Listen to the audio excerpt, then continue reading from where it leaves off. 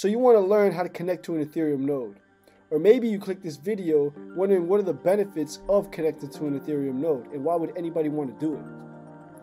At the end of the day, connecting to an Ethereum node allows for a variety of different possibilities that will open up to you. And at the same time, if you're like me and you believe in the future of Web 3.0 and cryptocurrency as well as blockchain technology, at the very minimum, you're contributing to the ecosystem. So in this video, like I said, I'm going to teach you how to connect to an Ethereum node.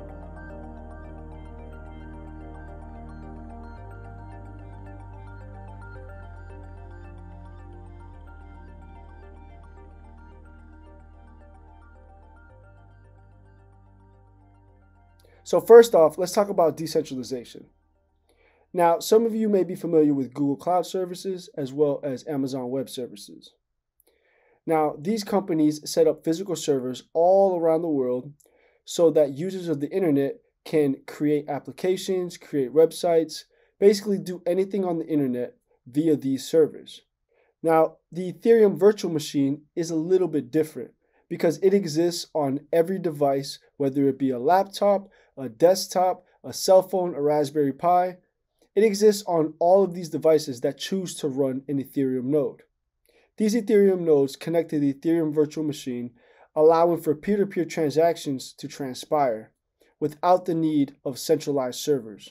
Now, it is possible to run an Ethereum node via Amazon Web Servers or Google Cloud Servers or any other cloud servers that are out there.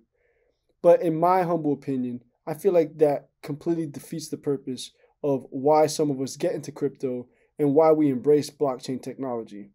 At the end of the day, by going that route, you are putting all your eggs into the baskets of Google Cloud Services or Amazon Web Services. And if they choose to change the laws of their servers, even though you're running an Ethereum node on it, at the end of the day, it's their servers. They get to choose what happens. The next benefit is censorship resistant. Now, a third-party node can choose to refuse transactions of a particular IP address or a particular wallet that exists. We are currently seeing this unfold right before our eyes. It was just reported about a week ago that MetaMask is intentionally blocking users from Venezuela and Iran. The reason that they're able to do this is because MetaMask is a third-party node. If users were to connect directly to the Ethereum virtual machine using their own Ethereum node, they would not run into this problem. Having your own node to submit transactions guarantees that you can broadcast your transactions via a peer-to-peer network. Also important is the fact that developers can upload their own smart contracts to the Ethereum virtual machine without running the risk of their smart contract being tampered with, censored, or blocked for any reason. The next benefit is sovereignty. Now, at the end of the day, most Ethereum wallets nowadays rely on third-party nodes such as Alchemy or Infura for accurate account balances. Running your own node essentially lets you have your own copy of the blockchain. Voicing your choice is another important benefit that comes with running your own Ethereum node. To encapsulate the importance of this benefit, I'm going to take you all the way back to 2016.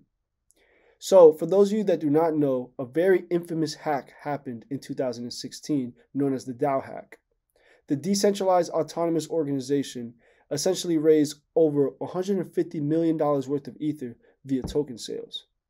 Due to vulnerabilities within the code, hackers were able to hack into the smart contract and essentially take all of the money. What happened after this hack changed the course of Ethereum forever. The creators of Ethereum voted and decided to roll back the blockchain, essentially giving the victims back their Ethereum. But by doing so, they created a hard fork within the Ethereum blockchain. Now, because of this hard fork, today we now have two different Ethereum blockchains. One is known as Ethereum Classic, the other is known as the Ethereum blockchain that you see now. If you were to go back across both of these blockchains back to 2016 throughout all the transactions, you will see that they actually do merge into one blockchain. That is because, as I stated, there was a hard fork. So what does this have to do with voicing your own choice? Well, essentially, those that were running their own Ethereum node at the time of the fork got to choose which protocol they decided to go with. If you were not running your own Ethereum node, but you were holding ETH, you were pretty much out of luck at that point. Also, for those that are staking ETH, running your own Ethereum node essentially allows you to choose your own clients, minimize the risk of slashing, as well as react to fluctuating demands within the network. Staking with a third party forfeits your vote as to which client you think is the best choice. Also, Ethereum 2.0 is looking to be rolled out by the end of this year. If you're looking to stake ETH 2.0, you will actually be required to set up an Ethereum 1.0 node to make that possible. So obviously, there are many advantages that come with running your own Ethereum node. But what are the disadvantages, you might say? Well, in my opinion, there are only two major disadvantages that come with running your own Ethereum node. And to be honest with you, one of them is a limiting belief. The disadvantage that I consider to be a limiting belief is the fact that most people think that running an Ethereum node is complicated. It's not rocket science, guys. It's not quantum theory. It's not coming up with the theory of relativity. It's none of those things. It's actually very simple and only requires a few lines of code to be activated. The second disadvantage of running your own Ethereum node is you can actually buy a device known as the DApp node. Now, this DApp node was created for very user-friendly experiences for those people that are not tech savvy and don't know how to communicate with the computer via a command prompt or a terminal. In my opinion, I don't really want to be paying 1,500 to 2,000 euros for a device with a nice user interface when I could just basically talk to my command prompt or terminal and tell it what to do. So as you can well imagine, in this video, we're going to do things the old-fashioned way. All right, guys, so to start off with, just go ahead and open up a new tab and just type in go/Ethereum GitHub. It'll take you to this link. You just go ahead and click that link. Now, as a fair warning, if you do not have Go already installed in your computer, you can just go ahead and type in install Go on another tab and click that first one where you could download and install the Go programming language.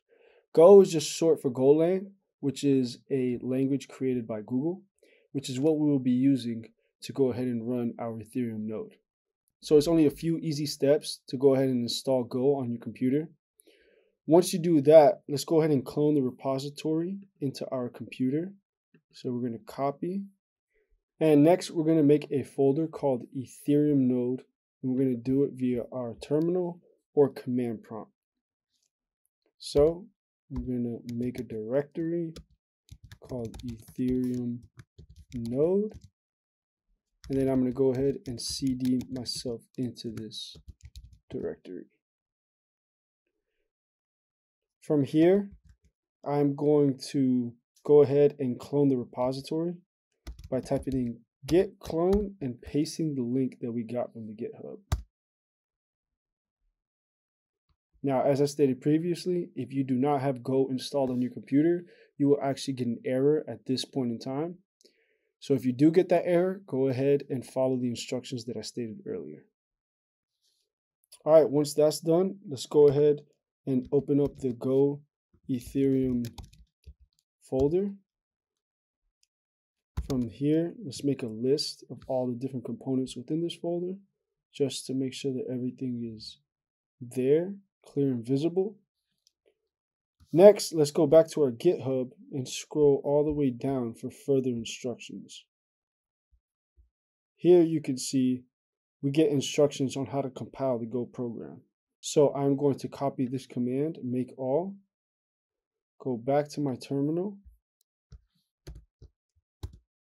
and type it in. Once that is finished, we're going to go ahead and build our GETH or Go Ethereum by grabbing this command make GETH and inputting it into our terminal. As you can see, that was pretty quick. Now notice this line, it says run, and it gives you a file path to launch GETH. So we're actually going to do exactly what it says. We're going to copy that file path, launch it,